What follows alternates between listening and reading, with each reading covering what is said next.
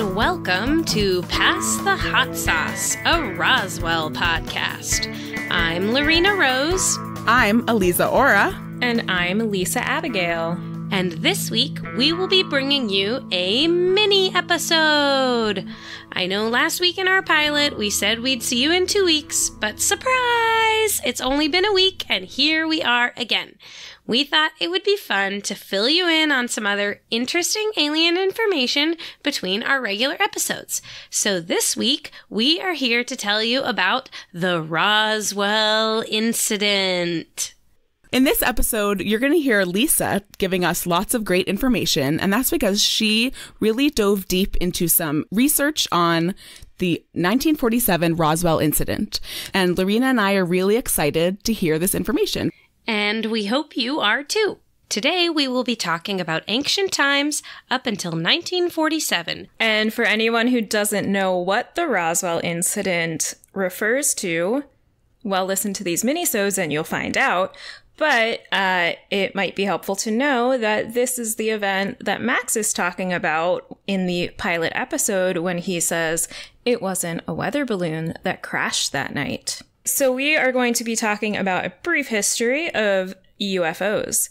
Scholar Richard Stothers wrote that the UFO phenomenon had some basic characteristics. Observers see an object that is disc or spherical in shape, silvery, golden, or red in color, metallic, glowing, or cloudy in appearance, a meter or larger in size, moving usually soundlessly, hovering, flying smoothly, erratically, rapidly disappearing.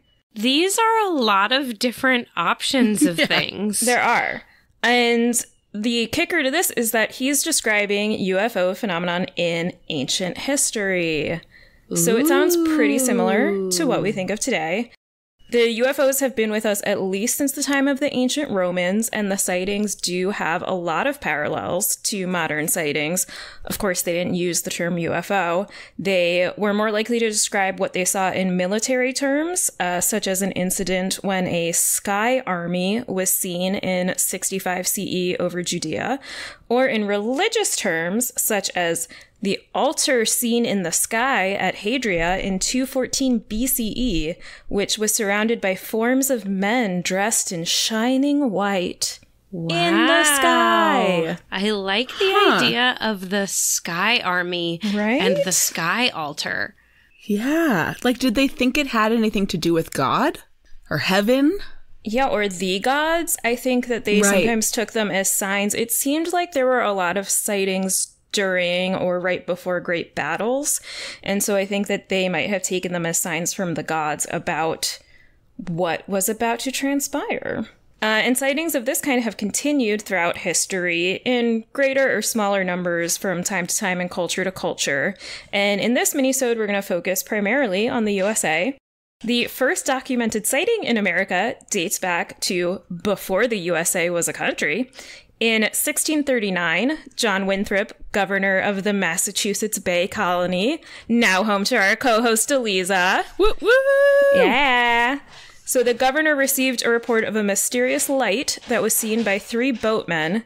They said the light took the shape of a swine and ran through the sky. Interesting. Naturally. This is the only sighting I have found that involved pig lights in the sky. But that is going to be the name of my new band. I like it. I approve. Thanks. There was another colonial incident in 1644, but that one turned out not to be a UFO. They determined that it was actually caused by the ghost of a sailor who had been possessed by the hand of the devil. So, case closed. Oh, that explains it. Okay. Yeah. Yes, absolutely. Yeah. So the sightings have happened throughout our nation's history, but the modern UFO craze as we know it was born in the summer of 1947, and we can actually pinpoint a very specific incident that kicked it off. On June 24th, Kenneth Arnold, who was an Idaho-based amateur pilot, was flying over Washington on his way to an air show in Oregon. He was doing a little exploring near Mount Rainier because a Marine Corps plane had recently crashed in the area, and the government was offering a reward for anyone who found the wreckage. The reward was $5,000, which in today's money would be more than 57 grand. Wow. I was going to say, that seems like a lot of money for 1947. This is a fantastic incentive for people to get up in a little plane and go do some looking around. So Arnold didn't find the wreckage, unfortunately, but he did see a series of bright flashes of light. He initially thought they must be from other airplanes, but he didn't see any other planes around. These objects didn't look like planes, and they were flying in an unusual formation and just kind of darting around a lot. So he thought maybe they're military aircraft being tested. He was near two mountains, and he knew vaguely or approximately how far away from them he was. So he used those landmarks to calculate the speed of these objects, and he calculated it to be about 1,700 miles an hour. All right. Yeah, so that is at least twice the speed of sound. That technology did not exist at the time. The first supersonic flight wouldn't take place until October of 1947. So it seems unlikely that they were military aircraft. I mean, unless the military secretly had that ability before they announced it or tested it or whatever in October. But that's even like supersonic, but what you're talking about is twice the speed of sound. Yeah, so Chuck Yeager's flight was somewhere in the neighborhood of 760 miles per hour, I believe. From my research, the Air Force didn't have aircraft that could go 1,700 miles an hour until the late 50s. So if they were testing it during this time, they were way ahead of the curve. And who knows who would have been piloting those things. Very true. So Arnold thought this was weird. He landed, he told some folks what he had seen, and as people do, they talked. Someone told a news reporter, and the next day there were front page headlines in over 150 newspapers across the United States. Wow. Arnold had told the reporters that the objects, quote, flew like a saucer if you skip it across the water, end quote. He was describing the motion of the objects rather than their shape, but in the hands of some intrepid reporter or editor, this description morphed into the objects themselves being described as flying saucers. So that's where the flying saucers originated? Yeah. Newspaper typo or misprint or right, misunderstanding. Creative interpretation, or someone just thought, well, this would be a really good headline. Flying saucers! So this actually, the report in these newspapers kicked off a wave of sightings across the USA. Between June and July 1947, there were 853 sightings reported by 3,283 witnesses. Oh my goodness. Uh-huh. That's a lot. Yeah, so it was in almost every state and even in provinces in Canada. The most common sightings were on the West Coast. California is the #1 source for UFOs, although no one was calling them UFOs at the time. I mean, we do have a lot of land mass in California. That's true. Yeah, so California is actually still traditionally very high in UFO sightings, and there's a lot of speculation as to why that is. It's right near the ocean. There's a lot of atmospheric disturbances going on. If we were going to see foreign military aircraft, it might make more sense for it to be on the coast. If the aliens are big fans of Hollywood movies, they might want to check out LA. Who knows?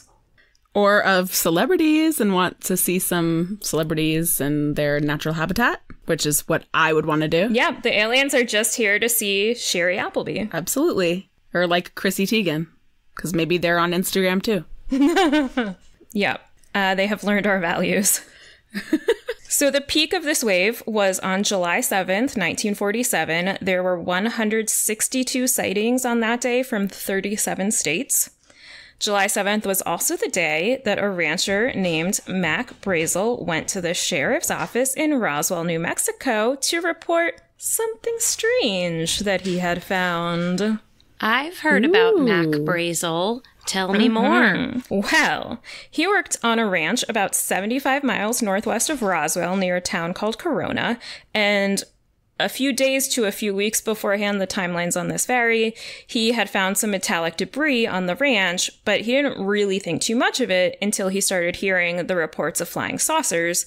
and he thought, maybe this is something. So according to the Roswell Daily Record, which is the paper we see Alex reading in the pilot episode of Roswell and was a real paper, Brazel went to the sheriff and, quote, whispered kinda confidential-like that he may have found a flying disc. The term disc seems to have been used interchangeably with flying saucer at this time since the objects were disc-shaped.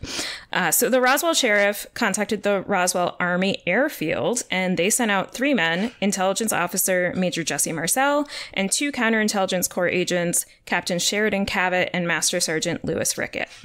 They collected the debris, they brought it back to the base, and the next day, July 8th, 1947, Public Information Officer Lieutenant Warren Hout put out a press release that read, "The many rumors regarding the flying disc became a reality yesterday when the Intelligence Office of the 509th Bomb Group of the 8th Air Force Roswell Army Airfield was fortunate enough to gain possession of a disc through the cooperation of one of the local ranchers and the Sheriff's Office of Chavez County. Action was immediately taken and the disc was picked up at the rancher's home. It was inspected at the Roswell Army Airfield and subsequently loaned by Major Marcel to higher headquarters." That is how I imagine everyone at the time read the newspaper. I think you're right about that. That was great. Thanks, yeah. So the higher headquarters that he mentioned was the 8th Air Force headquarters at Fort Worth Army Airfield in Texas, where Brigadier General Roger Ramey, finding the wreckage to be rather flimsy and maybe not disc-shaped, had his weather officer inspect it. So this weather officer, Irving Newton, identified the wreckage as, drumroll guys, drumroll, a weather balloon. Womp, womp, womp. Hence Max's reference. And hence everyone's disappointment. Yes.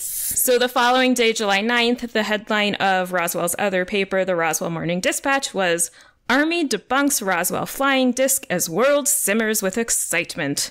So various papers across the country ran similar articles, and they had photos of Major Marcel and General Ramey posing with photos of the balloon wreckage.